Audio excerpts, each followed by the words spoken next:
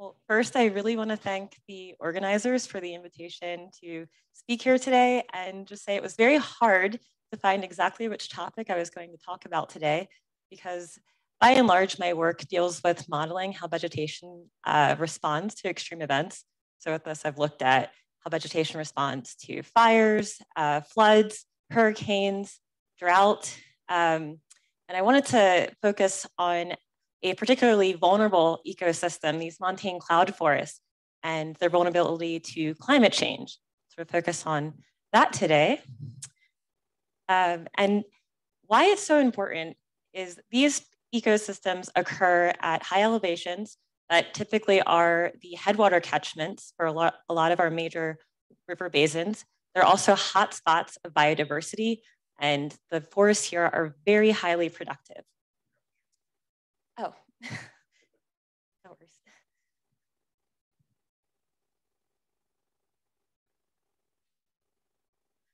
No worries.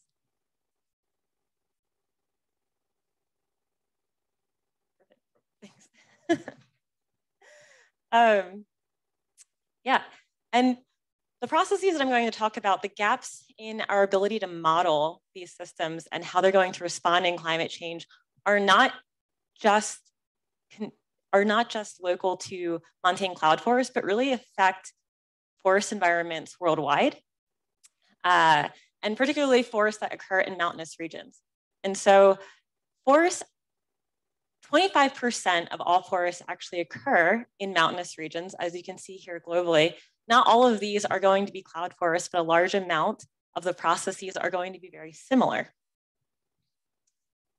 And here in my talk today, I'm going to focus on two particular cloud forest environments. The first is a temperate cloud forest that occurs in the southern Appalachian Mountains. And the second is, and so you can see here, you can't see it yet, now you can, this beautiful image of what it looks like to be inside of the cloud forest when you're enveloped in the low cloud and fog immersion. And the second that I'm going to focus on is work that I've just recently started in Costa Rica, in Monteverde. And this is what it looks like to be in this particular cloud forest. So it's a really nice place to do some field research as well as some modeling. So what are some characteristics of cloud forests that make them unique and also challenging to add to our Earth system models? The first is this presence of low-level cloud and fog. This creates an environment where you have very, very humid microclimates within your canopy. The plants are very well adapted to these humid environments where there's very low aridity. It means that they can sort of consistently exchange gas because they're in this ideal state. Along with this low-level cloud and fog, you can see that the quality of light from sun looks a bit different. So you have more diffuse radiation rather than direct radiation. And so the plants are also very adapted to this quality of light rather than just the quantity of light that they receive from the sun. The second challenging thing is because you're constantly enveloped in low-level cloud and fog, your leaves tend to be wet. And why this is troubling is that gas can't diffuse through a liquid. And so if you have liquid on the surface of your leaf, then theoretically you should not have any gas diffusion. And so this also adds complexity that we're not typically accounting for in our Earth system models. Finally, within these canopies, you also get the presence of epiphytes. And so epiphytes are vascular and non-vascular plants. They can look anything from a moss to a small tree or shrub growing on top of your tree in a rather symbiotic fashion. And so these epiphytes also really enjoy the low-level cloud and fog, just being in this diffuse light environment, this very humid environment. And under projected climate change, what we think is going to happen is that you're going to have increasing temperatures in these environments. You're going to have an increase in the cloud base height. And we're not exactly sure how that's going to impact how these forest environments are adapted to these particular characteristics. And so today I'm going to sort of illuminate some of these gaps and maybe talk through some of the ways that we can improve how we stimulate these processes in cloud forest environments, but also any forest environment where these types of processes occur. And so before I really dive in, I need to first talk about two key ways that we incorporate plants into our Earth system models. The first is through somatal conductance. So right on our leaves, we have these small pores, and through those pores is where we exchange gases. So water vapor and CO2 get exchanged through these leaf pores, and somatal conductance is how we model essentially how open or closed those leaf pores are, how difficult or how easy it is for gases to move between the atmosphere and the leaf pore. And typically how we model this is sort of as an electric circuit where you have a resistance, which is the inverse of conductance, that moves water vapor through different potentials, water potentials. So water vapor is going to want to move from higher pressure to lower pressure. And so in this particular case, it's envisioning this resistor or conductor between the leaf pore, whatever the pore pressure is there, and the atmosphere. The other way that we incorporate it is sort of a bigger circuit model, where now we're considering how water moves through the entire plant, perhaps all the way from the soils. You could even go down to the groundwater if you have roots that can tap into groundwater, up through the stem, the leaves, and then out through the atmosphere as transpiration. And so the little conductance term on the side is also accounting for the fact that you can have water storage that your plant can release if it's under water stress. And so these are modeling water stress is critical for these environments under climate change, because we want to know how, if we're going to change our gas exchange processes and particularly carbon uptake within these regions. And so this was sort of the first question that I had, because while we're not necessarily modeling, or not a lot of work has been done modeling gas exchange processes in these environments, quite a bit of work has been done through observation and data collection from tree physiologists. And so this is work that was done in the Southern Appalachian Mountains, observation data, and this has been demonstrated with both field and greenhouse experiments. And so what you see on the left-hand side is a plot of photosynthesis under cloud immersed conditions. And you see at 9 a.m. and then at 2 p.m. in the afternoon local time. And then on the right-hand side is what net photosynthesis looks like at these same times of days, but on a clear day. So when you have no cloud immersion, no low-level cloud and fog. And the key difference here is that once you get into the middle of the day, sort of the peak temperature, under the cloud immersed days, you have higher levels of net photosynthesis. So your plants are able to be more efficient at drawing down CO2 from the atmosphere under these cloud immersed conditions. And while it might look like a small amount, over the entire growing season, this could be as much as 20% of your overall carbon uptake for these ecosystems. So having cloud immersion is quite crucial to sustaining these forests as carbon sinks. So my first question was, well, how well are we actually able to quantify gas exchange rates in these ecosystems with our current models, with how our current models are simulating gas exchange processes? And so one of the typical empirical models that we use for somatal conductance is called the Jarvis somatal conductance. And it's an empirical model where you're simply simulating your somatal conductance as a series of multiplicative terms, where the first is your maximum somatal conductance for that species or canopy. And then you have a series of index functions that represent how your stomata want to be open or closed under sunlight conditions. Really, this is only considering the quantity of sunlight, not the quality. So we're not tackling that diffuse light condition. Air temperature, leaf water potential, which again is the water potential within your leaf. So an indication of your plant water stress at any given moment of time. And then vapor pressure deficit, which is a measure of atmospheric aridity. And so what we wanted to do was use data from the field for these different conditions and what they look like under immersed, low cloud, and sun conditions. And so what you're seeing are each of these index functions from our Jarvis somatal conductance model in all of these small panels. And you can see they all go from 0 to 1. And so 0 means that gas exchange is not occurring. Your leaf pores are completely closed because the conditions are such that your plant is under too much stress to exchange gas, and then 1 means that your pore is completely open and you're freely exchanging gas.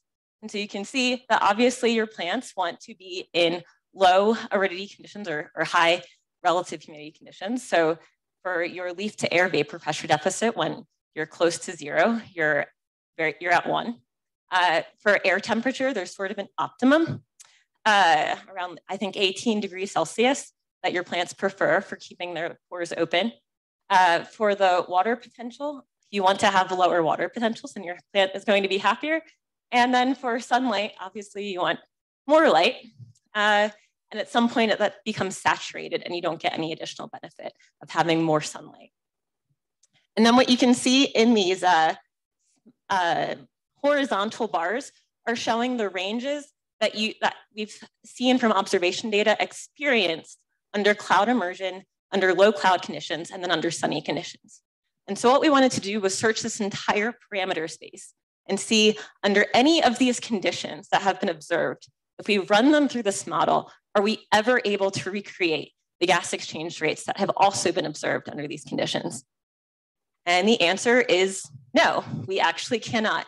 And so on the left-hand side are the results from our model. And so this blue is indicating the entire parameter space under all of the conditions possible for cloud immersion. And then on the x-axis, you have your leaf to air vapor pressure deficit. And then on the y-axis is the model conductance that we're actually interested in.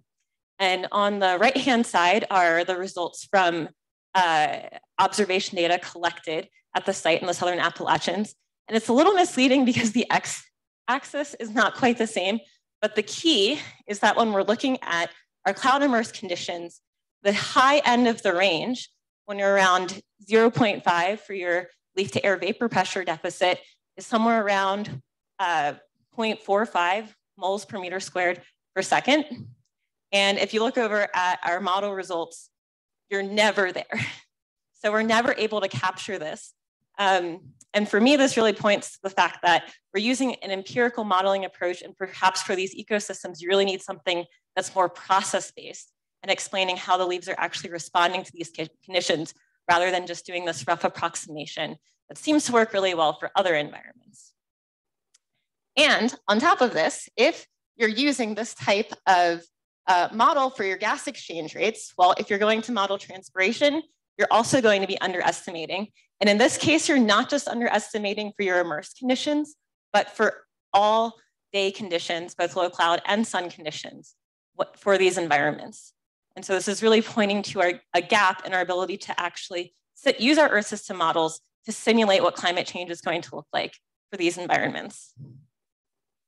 So next I'm going to talk about a new project that recently got funded to look at how local microclimate, but also host tree water status is impacted by the presence of epiphytes.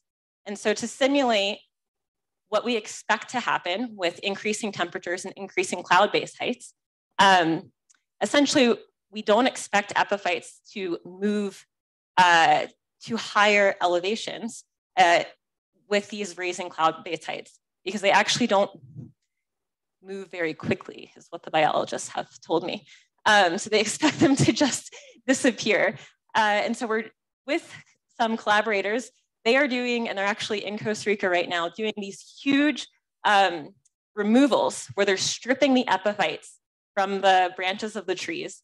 And so we'll have some control and some experimental trees, some with and without epiphytes, and we're fully instrumenting them to sort of see how plant water status, but then also how microclimate is changing with this removal. And as a modeler, I'm not in the field, obviously, stripping these trees, but my role is trying to figure out a way to better represent the role that these epiphytes play in our host tree water status and also in microclimate.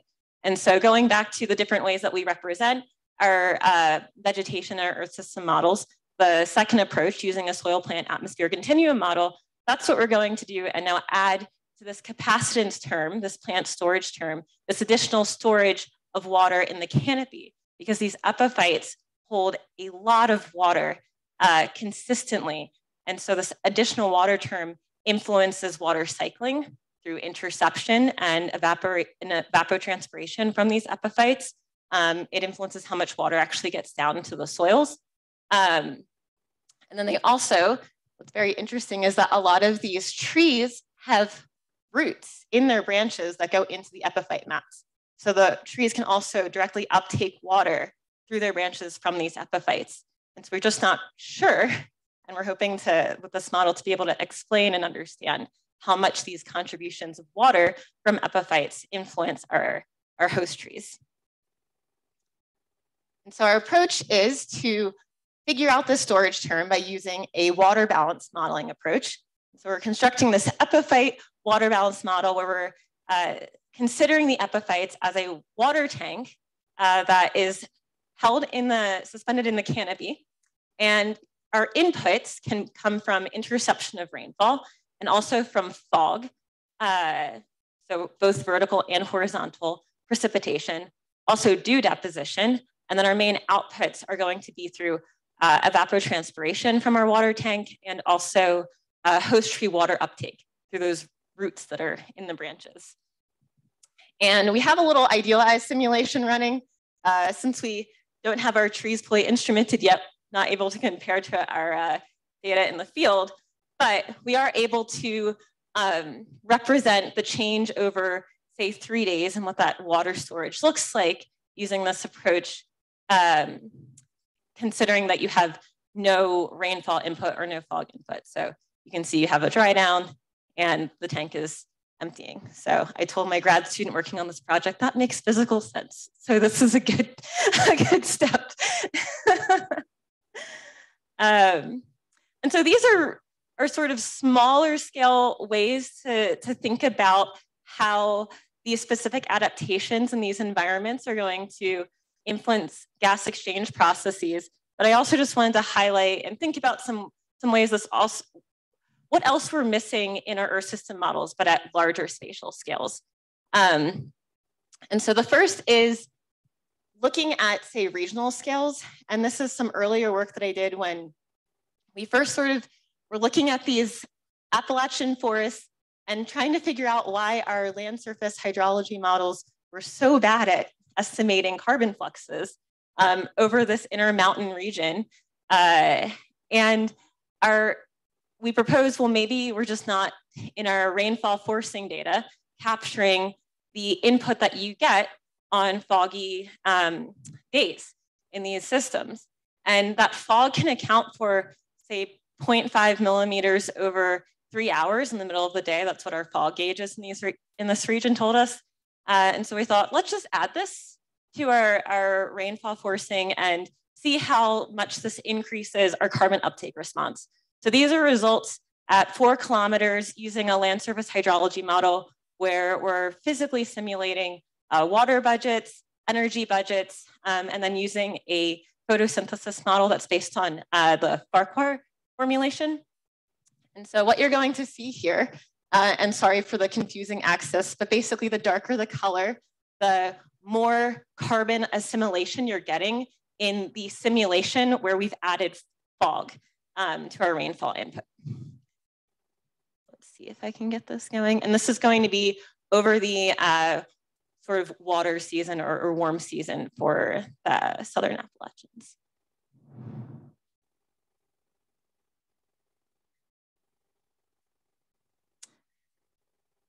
Maybe we're not going to see it. Okay, no worries. Well, if it ran, what you would see is that progressively as you got to the, from May to June to July, our warmer season months, you would see that the amount of carbon uptake that you got during the fog simulations increased quite a bit, between 2 to 3 grams of carbon per meter squared per day, which could be somewhere between 10 to 15% of your overall carbon uptake for this ecosystem over its warm season. So that's quite a bit. And so this is proposing, right? So maybe at these larger scales, you don't want to necessarily get into the nitty-gritty of modeling to model conductance better or modeling the role that epiphytes play better, but you could get this increase and match better our observations just by improving the rainfall data set that you're using, or say making sure that our rainfall data sets are including the rainfall inputs that we get from fog in these environments where fog is frequent. Because here during the warm season, we have foggy days 60% of the time. So that's a big water input that we're missing in our rainfall data. So going up even more in scale. And so now we're getting out of just cloud forests or mountain forests, but just thinking of ecosystems where you have wet leaves. And so I mentioned earlier that this wet leaf problem, I think of it as a problem in our models, but this wet leaf problem really is a bigger problem than just within these montane cloud forests. And so you can see in this figure that a lot of parts of the world have experienced wetting events for most of the days. And currently our models, our Earth system models either completely ignore what it means to have a wet leaf, or others assume that if you have some percentage of wetting in your canopy, then your stomatal conductance is going to get reduced or go to zero, which would be true if we didn't have stomata on the bottom of our leaves, which don't get as wet. And so this is sort of a jumping off point for some recent work that was funded with a little seed grant, where we're going to do some tests, actually gathering data on how much gas exchange we get with wet leaves. And then my part is going to be to hopefully first build some empirical models to explain what we're doing, and then hopefully get to process-based models for explaining how our gas exchange looks like when we have wet leaves, but only partial or no wetting on the bottom of the leaf. And so just to summarize some of these gaps and challenges in modeling plant adaptations to low cloud, fog, and wetting events. And we're thinking about this at different scales. So the key gaps are first at the leaf scale, getting stomatal conductance right, getting this gas exchange right. And one of the key processes that also has been observed to occur in these cloud forests that we also don't think about and might be a solution for thinking about how to build a process-based model for stomatal conductance for these systems is thinking about foliar water uptake. And so this is an adaptation that these leaves have where they're actually able to uptake water through the pores in their leaves. This can improve the water status, which will, through nonlinear feedbacks, influence your leaf water potential, and then hopefully increase your stomatal conductance. So that's one way to perhaps close that gap. Next, we talked about at sort of the branch and leaf scale, the role that epiphytes play, and all of the ways that they influence not just the water budget, but the energy budget by their presence, and interception of water, how much gets down into your soils. So really not just the water and carbon cycle side, but also the energy budget side. At the canopy and plot scale, how this diffuse light and high humidity environment is going to influence your microclimate is a critical need that we're still trying to figure out. And then at these regional scales, this improving our representation of rainfall inputs and interception of fog water that's not currently being considered. And then at even larger and global scales, this wet leaf issue that we still need to find a better way to deal with. So with that, I want to thank you all for the opportunity to speak and particularly acknowledge my collaborators on the NSF project. That's us in the field in January riding horses, which was really fun. Sybil Goach, who's at Franklin Marshall, Nalini Nakarni, who's at the University of Utah, Todd Dawson, who's at UC Berkeley and missed out on the fun of riding horses, but hopefully next time when we go back this summer, he'll get to join us. In the middle, that's me with my students, and I want to particularly highlight my students who've been working, who've contributed to the work that I presented today. Paul, who's a grad student, and then two undergrads, Haley and Luis, who have been integral to getting this work done. So thank you very much.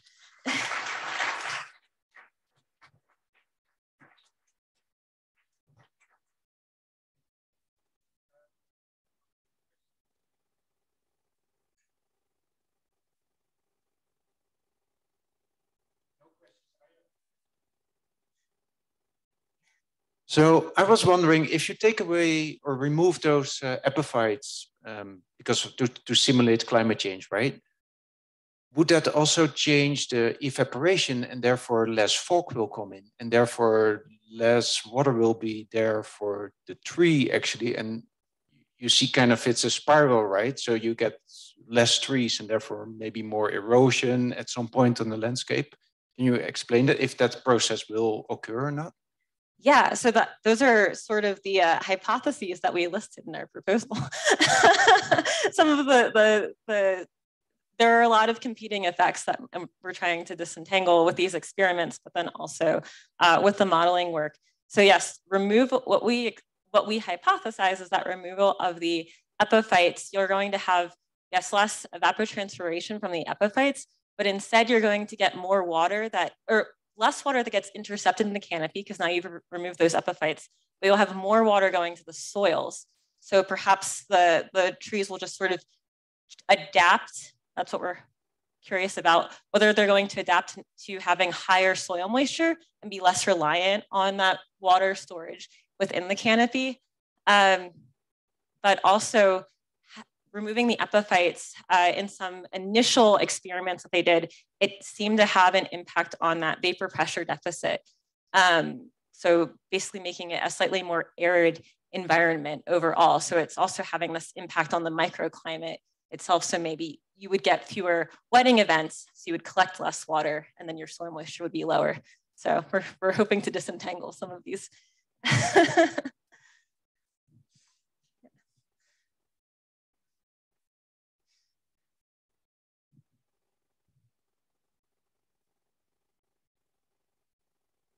Hi, very, very nice talk, but also it highlights the difficulty of doing these global upscaling things. But I wonder, in how many of the current global models is there some sort of representation of these epiphytes? There's no representation of epiphytes in global models. Yeah. None at all. And do you think it'll change soon? Maybe I'll have a big enough impact that it will change people's minds. I think that hopefully this work will sort of tell us, and I guess with the work that I do, looking at how we represent vegetation processes, it's not always about, say, building this new component and adding it to these Earth system models, but also trying to understand, well, if you don't incorporate this process, what's the size of the uncertainty in your estimate? And also, right, what are the sort of spatial and temporal scales that it's associated with? Because perhaps, say, epiphyte removal doesn't really matter as much in dry season, it's just in the wet season in these environments, right? And so if you're only interested in dry season processes, and maybe incorporating epiphytes isn't necessary for what you're doing. But yeah, so I think the goal is not necessarily to have every vegetation process represented well, but being able to quantify our uncertainty by including or not including these processes.